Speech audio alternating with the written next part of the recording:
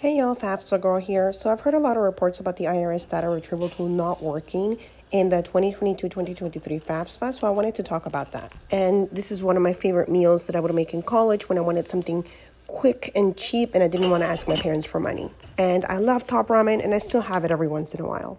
So the IRS data retrieval tool for the 2022-2023 FAFSA has been acting very temperamental. On a couple live sessions that I've done here on TikTok, and when I did my own IRS data retrieval tool option on my own FAFSA, it actually gave me an error message and then it kicked me out entirely. I was able to log in with my safe key and continue on where I had left off before it kicked me out.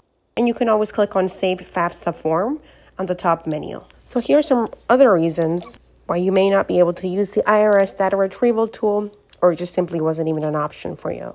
So on the IRS website, when they ask you to verify your name and your address, make sure to reference your 2020 tax returns. A lot of people move and they forget and they put in their new address as opposed to the address that they put on their 2020 taxes. So make sure information matches your 2020 taxes. Another common reason is if your parents use a tax ID number, aka an ITIN number, to file taxes, they won't be able to use the IRS data retrieval tool.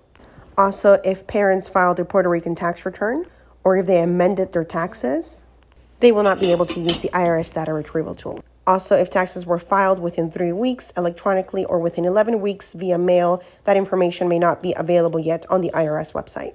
Also, if parents filed a foreign tax return, they won't be able to use the IRS data retrieval tool. And finally, another common reason why you or your parent may not be able to use the IRS data retrieval tool is if you or your parent has one of these marital statuses.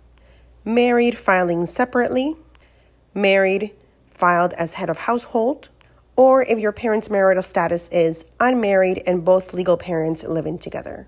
If you choose these filing statuses on the FAFSA, you won't be able to use IRS data retrieval tool and you'll have to manually input the information. Now, what's really nice about the FAFSA is that next to those tax-related questions, you will see a question mark on the right side of the question. You can click on that and they'll provide guidance as to where to look on your tax returns if you have to manually input the information.